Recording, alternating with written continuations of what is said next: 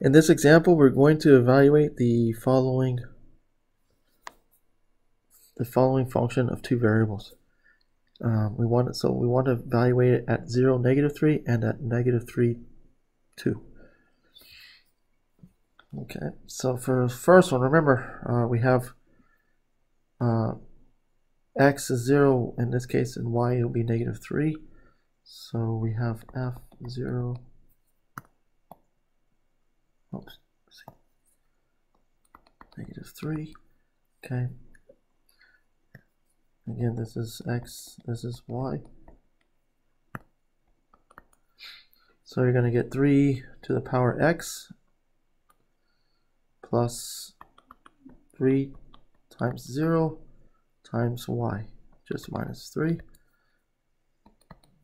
3 to the power 0, okay, that's going to be 1, plus, this is just going to be 0 because you have 3 times 0 and 0, 0 times -3 is 0, so this is going to give us 1. So therefore, f of 0 minus 3 is equal to 1. Okay. For the next one, you have f of -3, 2.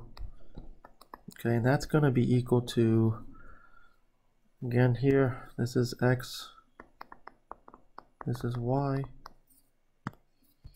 So you're going to have 3 to the power -3 plus 3 times -3 times 2. So 3 to the -3, that's the same as 1 over 3 cubed. I just bring this to the denominator, change the sign on the exponent. And then you're going to get 3 times -3 is -9, times 2 will be -18.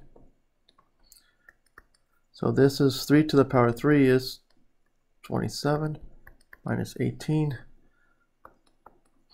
So we want to simplify this. Okay, so this is the same as 1 over 27. You can multiply this one by 27 over 27, since that's what we have in the denominator here.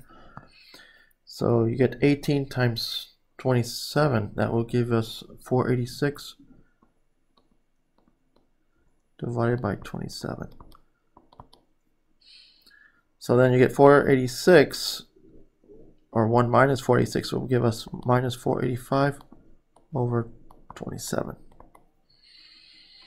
Therefore, f of -3, 2 is equal to minus 485 over 27.